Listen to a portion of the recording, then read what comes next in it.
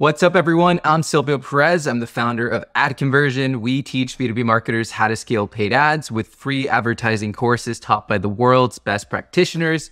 And in this quick tutorial, I want to show you how to install the X, aka known as Twitter, pixel in 4 easy steps. Let's get into it.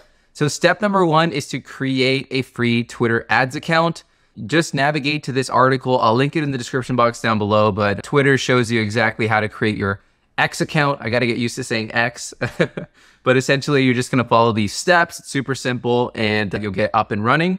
Once you do have your Twitter ads account installed, the next thing you're going to do is you're going to want to come here in your Twitter ads account and you're going to want to navigate towards tools and then the events manager.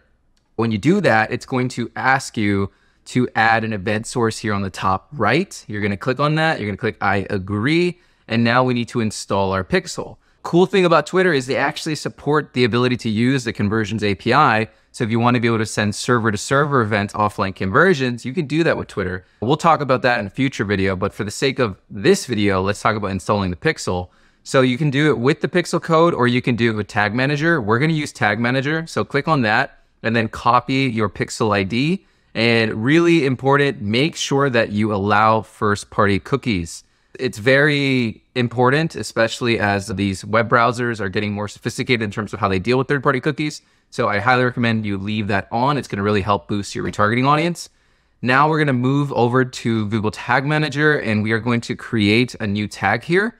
And let's go ahead and make sure that we have a proper naming convention. So I'm going to call this Twitter Ads Pixel. Again, I got to remember to call this thing freaking X.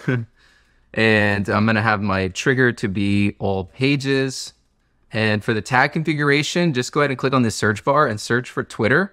And then you'll see from the customer gallery, the community gallery, there's this Twitter-based pixel that was already created by someone. And you're going to drop the pixel ID here. And then for triggers, you're going to set this to go on all pages. And then you're going to save this.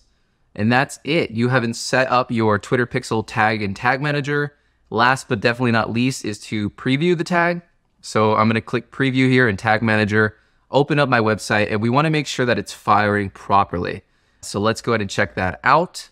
Coming back here, I had one page load, which is noted right here on the left. And what I want to look for is my Twitter pixel. And I want to make sure that it only fired one time and I'm not having duplicate page triggers, because if it is, it's going to inflate my audience size and it's not actually going to be a true sense. So if we look here, we can see we have 2 Twitter pixels installed. So I had the one from before and the one just now for the sake of demonstration. So if you have duplicate tags, you're going to want to make sure you remove duplicate tags so you don't have duplicate data. And then the next thing you want to do is you want to take a look here at the amount of times that it fired. So you're looking for the count of 1. If you see it's fired more than once and you only had 1 page load, that is an issue and you need to go back to your trigger of all pages and debug it and see what's going on. So that's it. It's really that simple. We've installed the Twitter Ads Pixel. Now I'm going to come back here. I'm going to submit my changes. Always make sure you submit proper version changes that are understandable. Twitter Ads Pixel deployed, and then I can go ahead and publish it, and that's it.